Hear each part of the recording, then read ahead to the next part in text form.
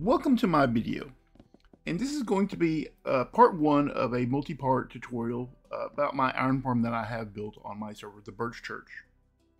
Link in the description to my Discord and everything else if you want to know more about my server. And I avoided talking about stacked iron farms for a long time, even though I recently realized that my channel was built on stacked iron farms. My very first video on my channel was a stacked iron farm, way back in like 1.9, 1.10, that area. Link right here in this card. I'll try to put it right here on the screen if I can figure out how to do that. So in this part of the video, I want to talk about each individual module or village or farm, because it's not a one farm. It's many farms combined together to produce 7,000 ingots.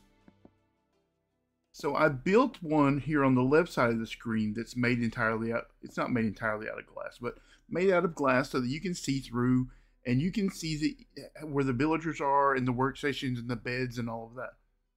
This world will actually be available on my Discord as a download if you want to look at it.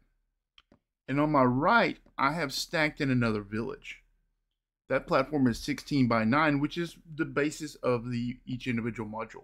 And you'll notice iron golems dying here in the background. The wooden fences for the second village there on the right are only there to keep those villagers from doing anything dumb. Because if you give villagers a chance, they will do things like jump off or figure out how to push each other off, or something bad will happen. So they are fenced in for the moment, but that is only for the video. You don't actually need those fences. Let's just jump into this. Now for the first village, I want to show you a couple of things. We have 20 villagers. You don't need these blocks right here. These were put in during construction. But you have 20 villagers, and you could easily trade with these villagers if you wanted to. I chose not to on my server, just because we have many trading halls. But it is 16 by 9 with a lava blade. And then the ingots go off the side into a collection system. And you can design your collection system however you want to. We'll talk more about that in part 2 or maybe part 3. And here is, I stacked in this village. This is a separate entire village from this. And we'll talk more about the stacking of the villages in part 2, for sure.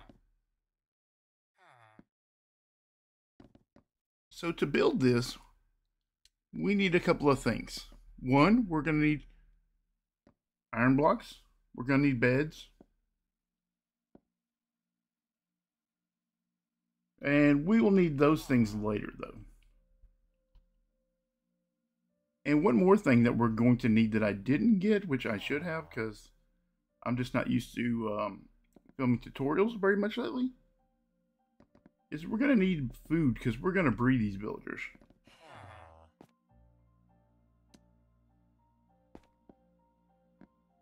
So we're going to build it the same exact way we built that one right there.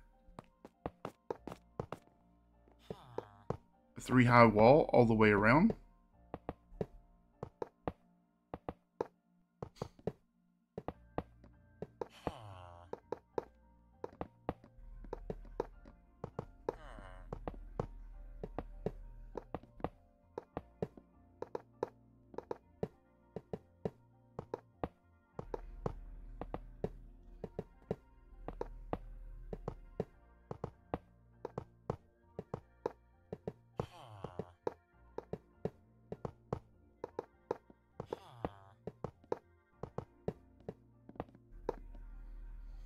Now when you get to this part, leave this section right here off. So 1, 2, 3, 4. We're going to build a wall right here, and this is to separate the villagers from the beds. And it'll make sense here in just a minute why we're doing this. Now these right here are just going to be temporary blocks. But we're going to place beds.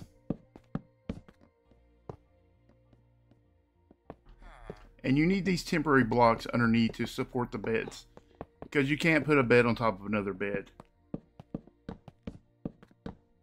And that's 14 beds right there.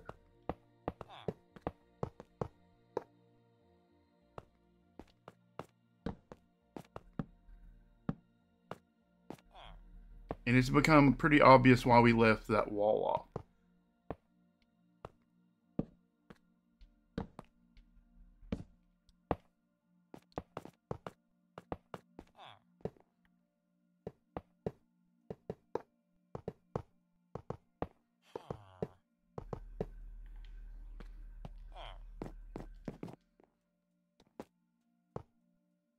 We're going to cover these up like this.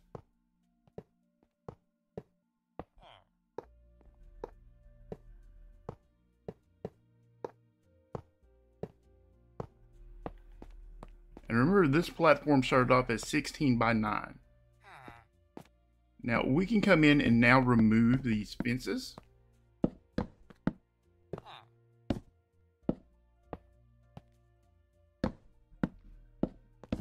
And this is exactly how I built it on the Birch Church server. Only I did it in survival. I didn't do it in creative.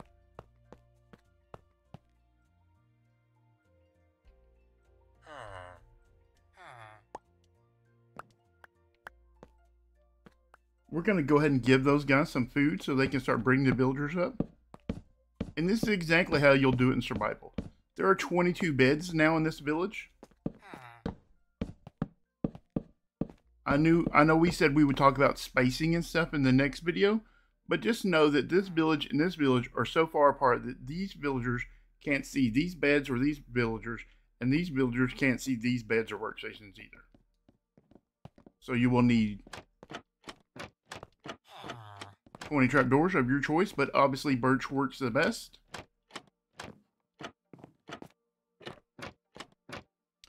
If you have a lot of iron, you can also use iron doors. I don't really like doing that, but you can do that. You can break these beds at this point because you don't really need them, but you can also keep them if you want to. I like to keep them because it gives me 22 villagers when they breed up. And that way, if I have any nitwits, I can kill them and not have to wait any extra time. So these villagers will continue to breed. We're going to work on an additional part right now. We're going to go ahead and work on the upper parts.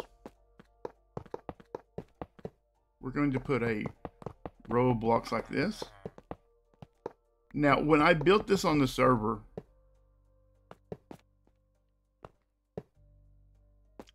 we actually had a problem. And that is, if two golems spawn too close to each other, they would bump each other up on top of here. Hang on, let me see how many blocks I placed here. Okay, that's what I thought.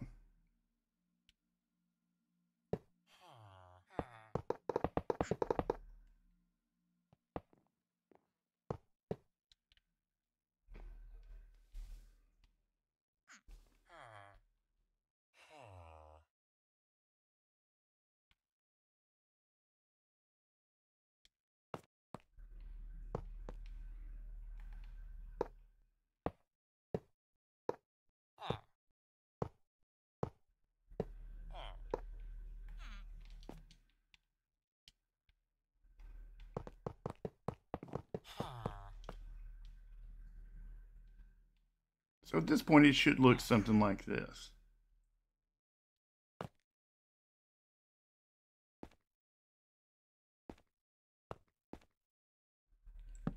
We're going to place signs like this.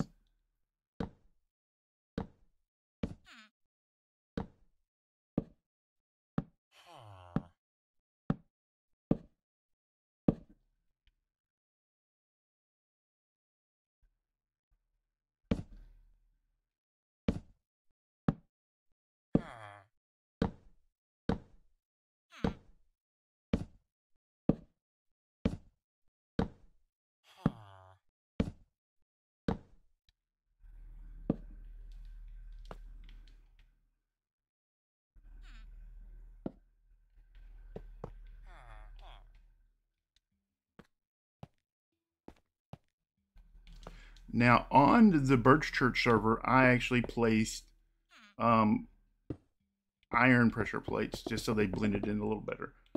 But you can use buttons, you can use stone pressure plates, you can use pretty much anything you want to spawn proof this. You can even put an extra row of blocks and put glass blocks around or whatever you want. But you need to spawn proof this so that golems don't spawn up here on this ledge. And like I said, if you were concerned that 2 golems might accidentally spawn here in the corner or something like that and bump each other up, it has happened once or twice on my server. And I've had this farm going for, I don't know, 8, 9, 10 months maybe. I would have to look at the exact date. It's super rare, and the only thing you have to do is go down there and then bump him back in the water, and you're back in business. So if you want to spend the extra blocks, go ahead and do that. And if you don't, then don't. It's not that big a deal. So 1, 2, 3, 4. Count in 1, 2, 3, 4. You'll notice that the lava meets and everything is covered. And at this point, you may see some fires right here, but it's not a big deal.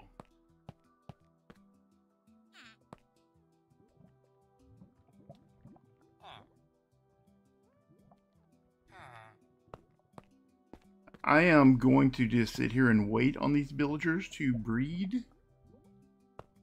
I'll come back when they are all bred. When they are bred, I'll do a time lapse. People love time lapses. So I'm going to do a time lapse. I'm going to be really quiet. Maybe I'll play some interesting music I'll find. And we'll come back when it's ready to go.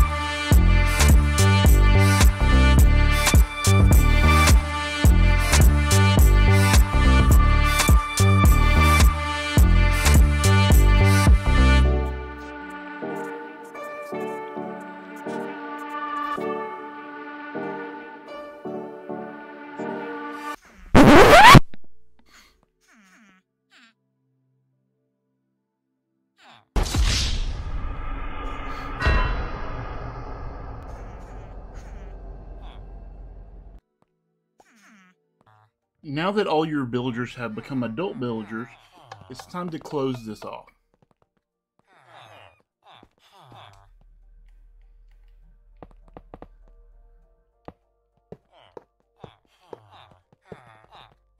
And break these beds.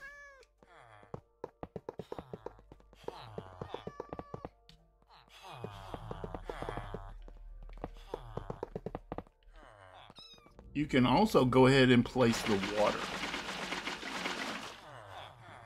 And as you can see, our other iron farm is still working.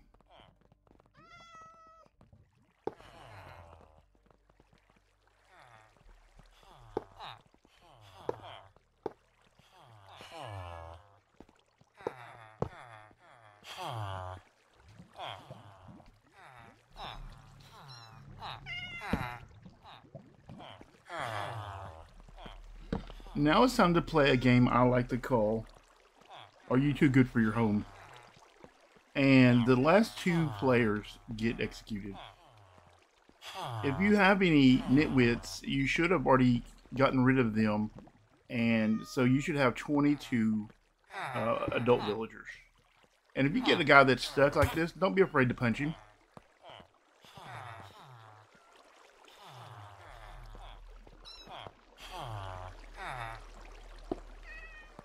You just want to do this as quickly as possible. Now, this doesn't have to be glass. This can be anything, dirt or whatever you have available. I'm just using glass because it was already in my hotbar.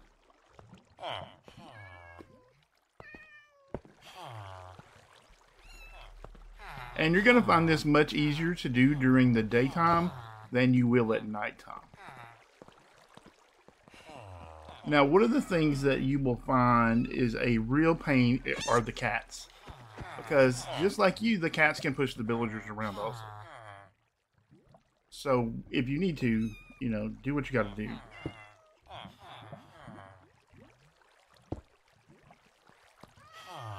You can also use water buckets to move these guys around. You can block off areas where they can't get there. Do whatever you have to do to get these villagers lined up just like this. Okay, see, I'm gonna push that guy over and I'm gonna block him in. So he's essentially in that hole.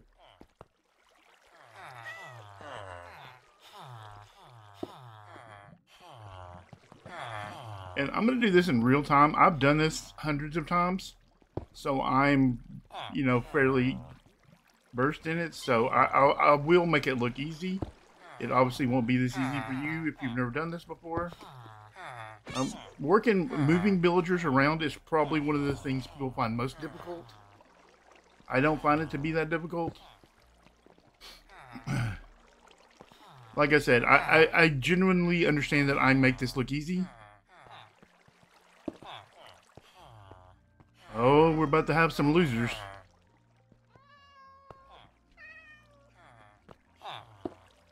Who's it gonna be? Who's it gonna be?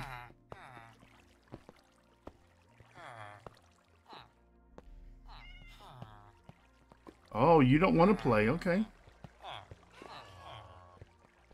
I have a feeling it's suddenly becoming nighttime. And everybody's getting a little sleepy. Let's get rid of you.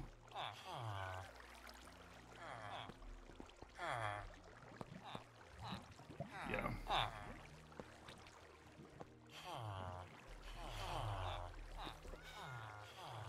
We are going to throw down a bed, sleep.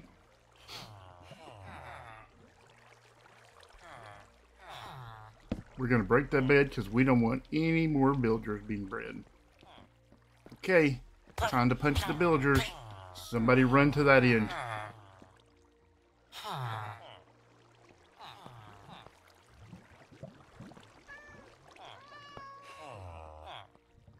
Don't make me look bad in front of my friends, bro.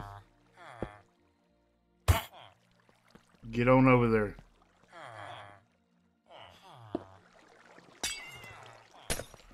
Oh, I have some bad news, guys. You, get in your hole, buddy. I have some bad news. Everyone look away, because these guys just lost.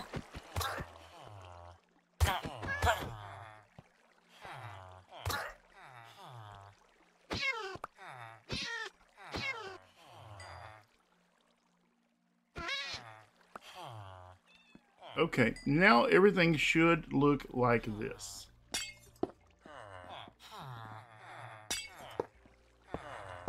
I'm going to leave that door. Actually, I'm going to close that. But I am going to put glass back here.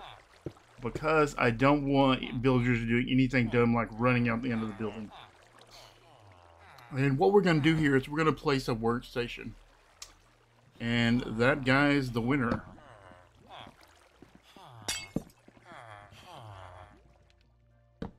And we're going to do it just like that for all 20 villagers.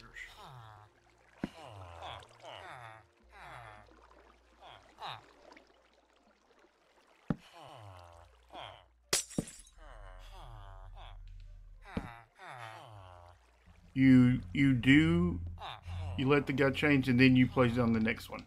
I'm going to do this a little faster than you probably would.